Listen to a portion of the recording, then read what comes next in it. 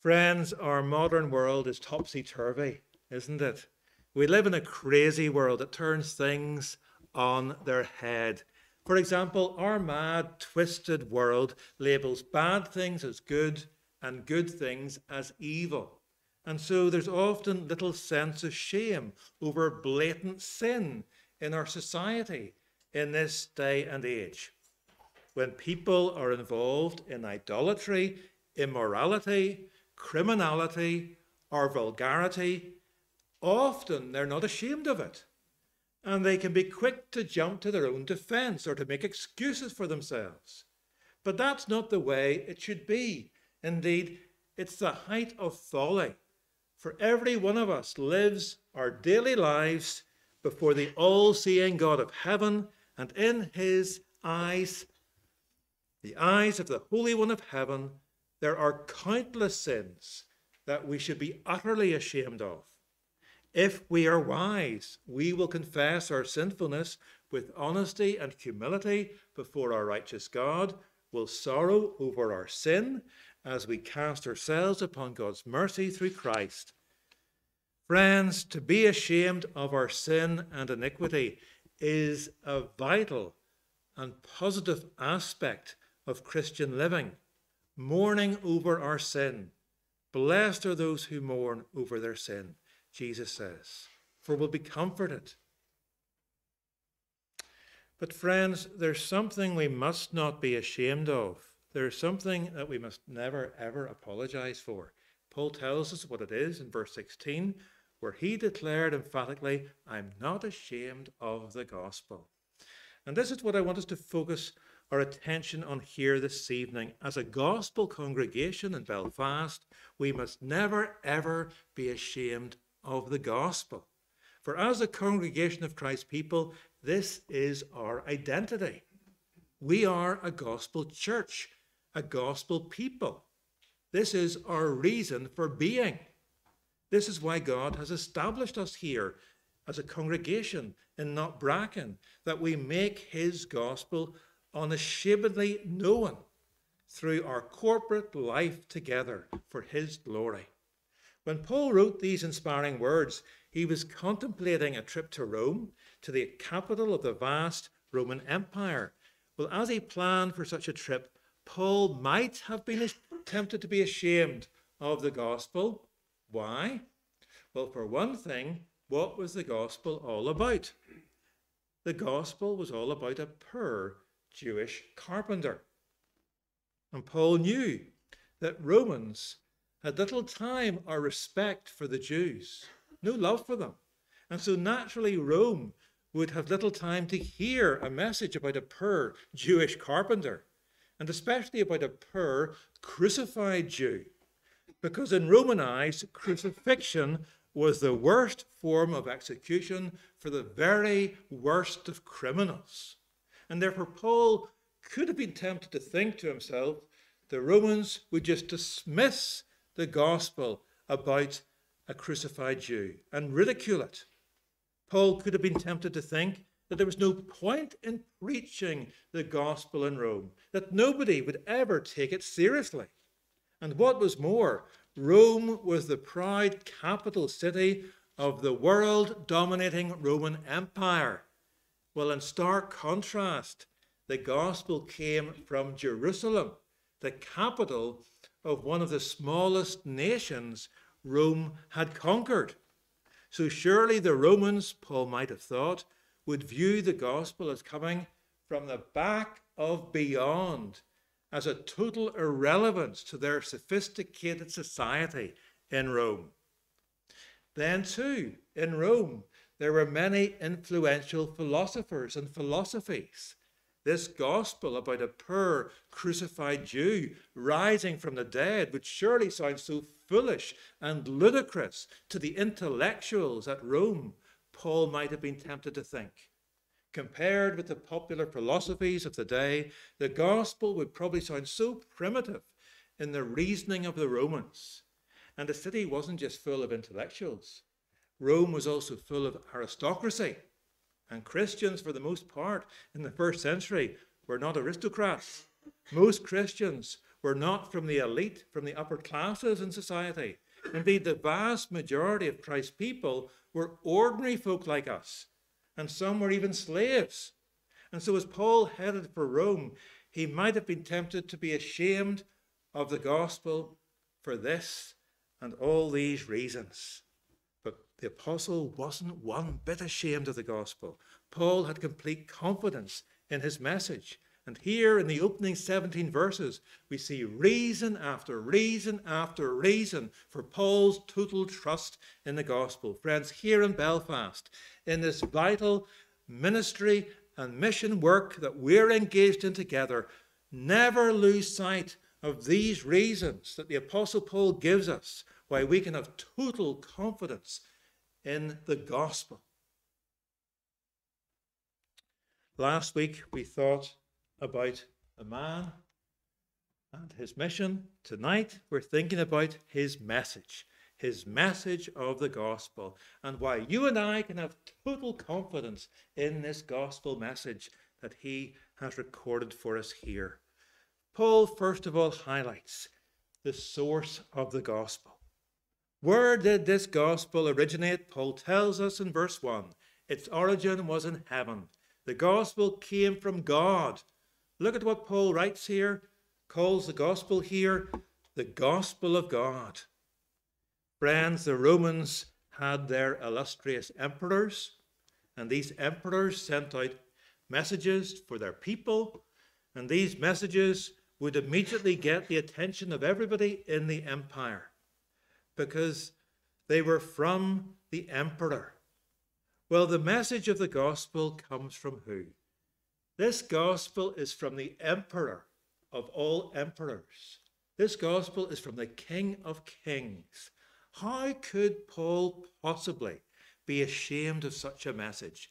The King of Heaven himself was behind it, not just some earthly emperor. Friends, unsurprisingly, God is the most important word in this letter, the Epistle of Romans. This epic epistle is all about God. God's name is mentioned no less than 153 times in Romans. And therefore, on average, God is spoken of in this letter in every 46 words. And so the good news of the Bible is the gospel of God. Friends, the apostles didn't invent the gospel. This message was revealed to Paul and his fellow apostles by the Lord of heaven. The living God entrusted this gospel to them. Now, it's crucially important that you and I grasp this point. Indeed, this truth must grip your heart, for this conviction underlies all authentic evangelism. We have been given a message from heaven, no less. What we have to share with our fellow men isn't just human speculation or people's ideas or man's wisdom or just our own thoughts. And our message is not just one more religion to add to the list of others, for it's the very gospel of God. It's God's own good news for our lost world. And it's absolutely essential that you're fully persuaded about this.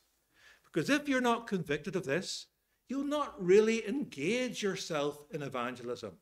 You'll not give yourself to spreading this gospel. And so this truth must get a hold of you first and foremost. The message of salvation through Jesus alone is from the Almighty, El Shaddai, the living God. The great Jehovah is the one behind this gospel. The sovereign Lord is the one who designed and declared this good news. It's from nobody else but from him. Well, Paul was fully persuaded about this fact. The apostle was completely convinced that the gospel he had received was from heaven. And so Paul wasn't ashamed one bit to declare this gospel to dignitaries as well as to down and outs. Paul unashamedly proclaimed this gospel to kings and queens, to governors and rulers, to judges and magistrates, to religious authorities and church leaders, as well as to ordinary folk like us. Just think of how Paul spoke so passionately, persuasively, and pointedly to King Agrippa in Acts chapter 26. Paul wasn't intimidated or overawed by royalty. No matter who stood before him, Paul proclaimed God's gospel. And that's how it must be with you and me. There must be within us a burning desire to pass on this gospel, even if we're standing before royals, or presidents, or prime ministers, or chief executives, or managing directors, or top scientists. For the gospel is from the very King of heaven. It's God's message to this lost world. But Paul not only knew the source of the gospel, what also gave him complete confidence was that he knew the surety of the gospel. He knew the gospel is 100% certain, because the gospel is built on God-given promises.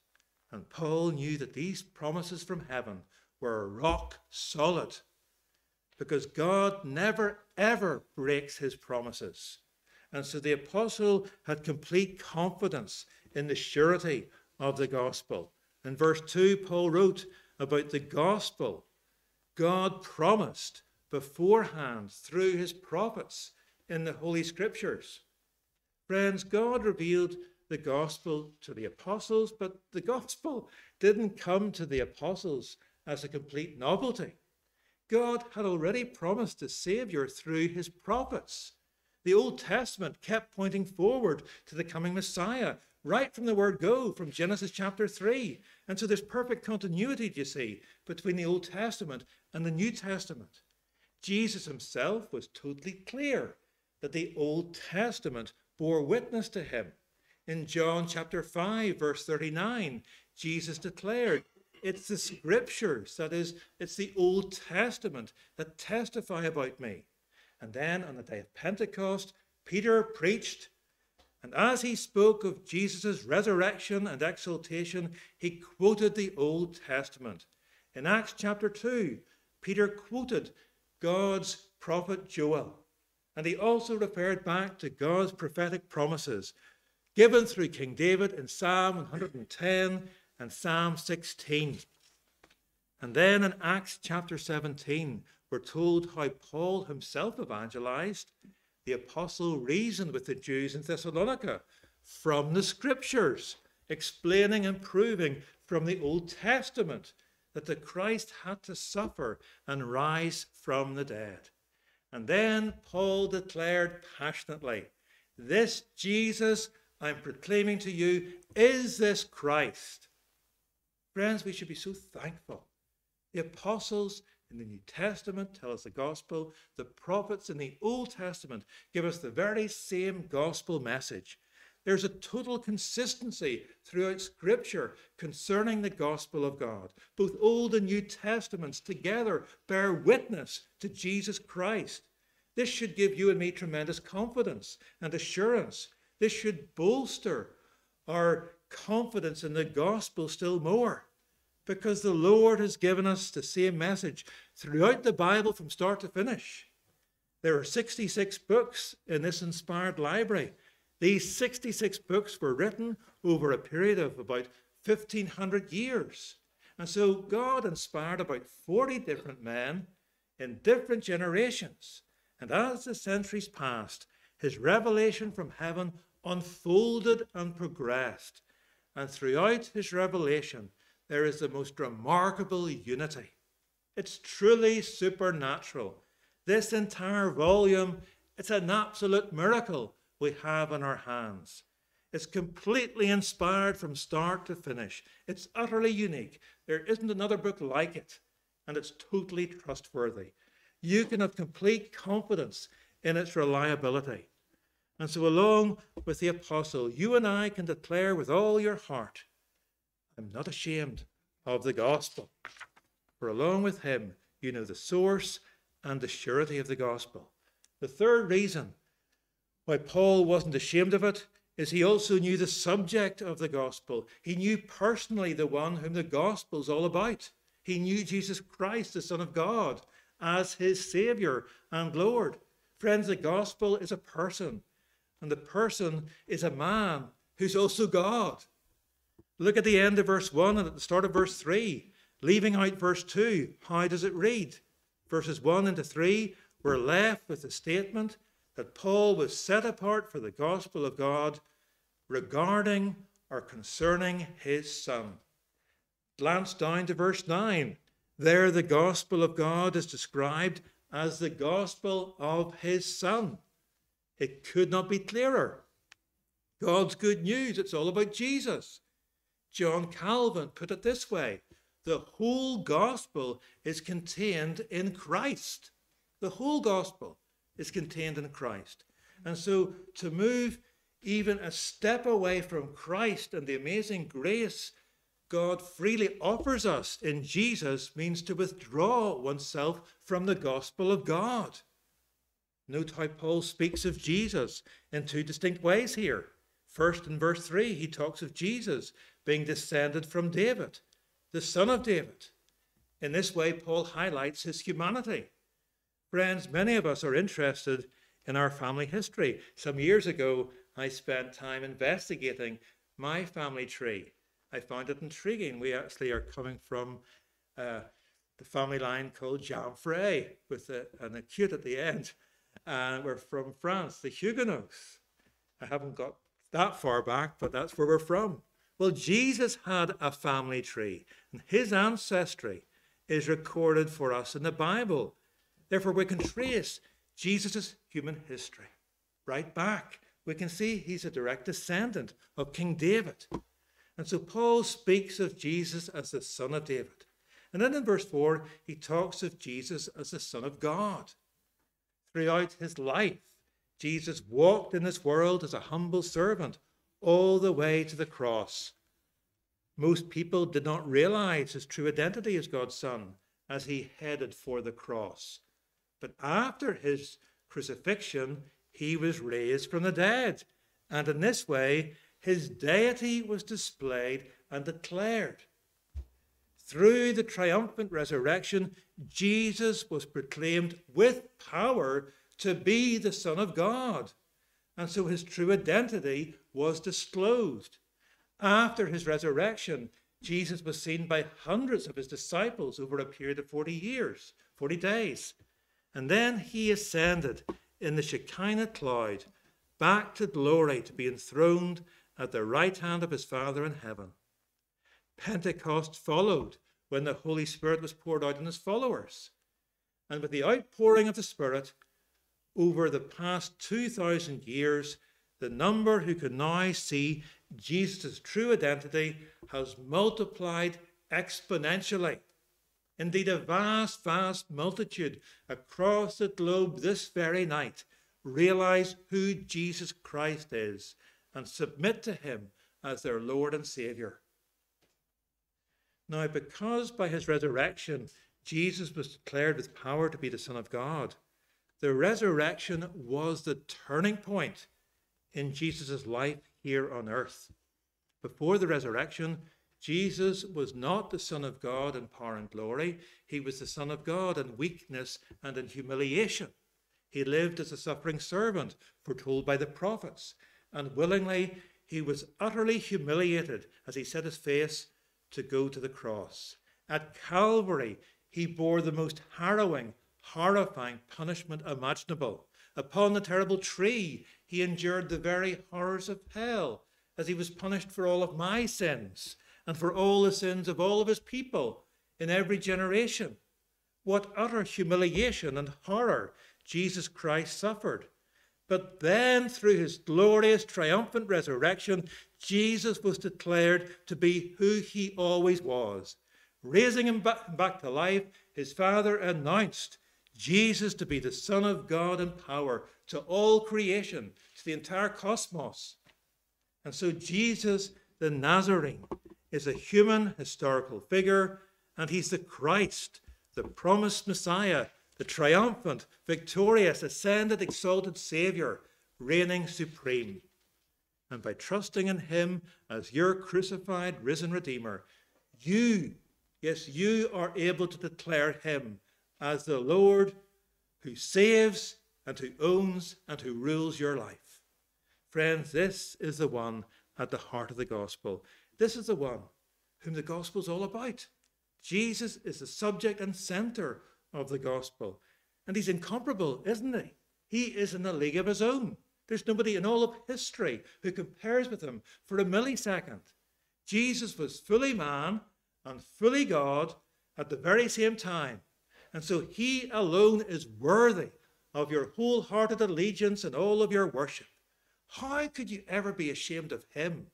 His attributes are overwhelmingly awesome and glorious. He's in complete command of his entire creation, for he's almighty in his power, and he's been given absolute authority over all things. He's the sovereign of the universe, and he's stunning in his supremacy and splendor. His majesty is just mind-stretching and heart-humbling, because he's the King of Kings, he's the Lord of Lords, he's the governor of all governors, and of the increase of his government and peace there will be no end. What a contrast to the governments of our world, who are here for a few short years and then gone. What marks those who govern the nations, apart from their brief time in power? Well, on the one hand, there's their weakness and inability to sort out of society's most pressing problems. On the other hand, there's their own corruption and unrighteousness. How utterly different from King Jesus, who governs with almighty power and unlimited ability and perfect righteousness and justice, as he works out his marvelous and mysterious purposes in our fallen world. Friends, think of the one in government right now, tonight, who is pure to the core of his being. This is your Savior, King Jesus. Think of the one in government tonight, who's full of power to carry out his wonderful purposes. This is your Savior, King Jesus. Think of the one in government tonight, whose every word is true. This is your Savior, King Jesus. And every declaration he makes displays his infinite wisdom. Every decision he takes flows from his unlimited discernment. This is your Savior, King Jesus. And yet, having listed all these superlative qualities about Jesus, I haven't even mentioned the most astounding, wonderful aspect of this king's character. For this king, almighty in power, perfect in righteousness and justice, and infinite in wisdom, is also a king of astonishing grace. Which brings us to the fourth reason why Paul wasn't ashamed of the gospel. He knew the saving power of the gospel. This king is a king of incredible kindness. In his perfect holiness, this king is amazingly gracious to sinful rebels like us. In his absolute purity, this king extends the most marvelous mercy to all of us who repent of our sinful rebellion against him. In his amazing love, this king came to serve and to save his sinful, lost people, laying down his life for us. And when we repent and rely upon him alone to save us, he not only welcomes us into his kingdom, he actually adopts us into his very family. He makes us his children to sit with him at his table, and he showers us with the most extravagant love and every spiritual blessing day after day. Friends, what a gospel we have in our Savior, King Jesus. This gospel is the power of God for salvation. The potency and the transformative dynamism of this gospel is immeasurable. For the saving power of the gospel brings lost sinners like us from death to life. Through this gospel, the miracle of new birth takes place within us, and we're made into new creations in Christ. Through this gospel, we are brought from darkness to light, and we're transferred from the broad road to hell onto the narrow road to heaven. And so this gospel totally transforms our standing before God in this life and eternally. And this gospel transforms our lives day by day. Having saved us, this gospel sanctifies us. Having converted us, this gospel changes us to be Christ-like. And this gospel also transforms our destiny in the life to come. We can look forward to the return of our King and to the end of this age, because at the climax of world history, our reigning Redeemer, will return in awesome power and glory, and he's going to renew everything. He will execute perfect justice as he judges all mankind. And he will usher all of us who know and love him into the glory of the new creation, the saving power of this gospel. Well, this brings us finally to a fifth reason why Paul wasn't ashamed of the gospel. Apart from knowing its source, its surety, its subject, and saving power, he was so persuaded about the scope of this gospel. Verse 16, this gospel isn't limited in its reach. This gospel is to be declared not just to some people, but to all nations. This gospel is the power of God for salvation for all who believe. Atheists, nominal Protestant people, Catholic neighbours, agnostic folk, people who are completely lost. This is the gospel that can bring them from death to life. It's the power of salvation for all who come to believe. Jesus was a Jew, but this gospel isn't just for Jews. This gospel is for Jews and Gentiles alike, from across the globe and from every generation, and for everyone who believes in Jesus, no matter what their culture or nationality or background or gender or standing in society, and no matter what their past or present sins. For everyone who believes in Jesus, this gospel is the power of God for their salvation. And so this gospel from God is for absolutely everybody to hear and to receive. Christian friends, why can we ever be ashamed of this gospel? Because if we're ashamed of the gospel, we're ashamed of our all-sufficient, glorious, supreme Saviour and Sovereign. And our King warns us sternly and strongly, whoever is ashamed of me and of my words in this adulterous and sinful generation, of him will the Son of Man also be ashamed when he comes in the glory of his Father with his holy angels.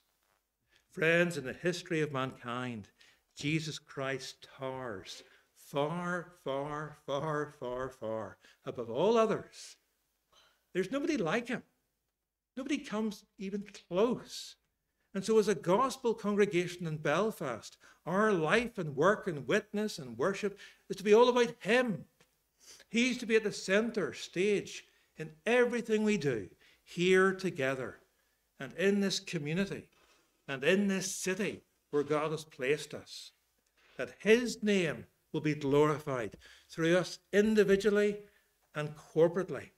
And his unstoppable, unshakable kingdom will advance, and his precious church will be built, and his precious bride will be beautified to reflect his likeness in increasing measure for his honour alone. May it be so. Let us join in prayer.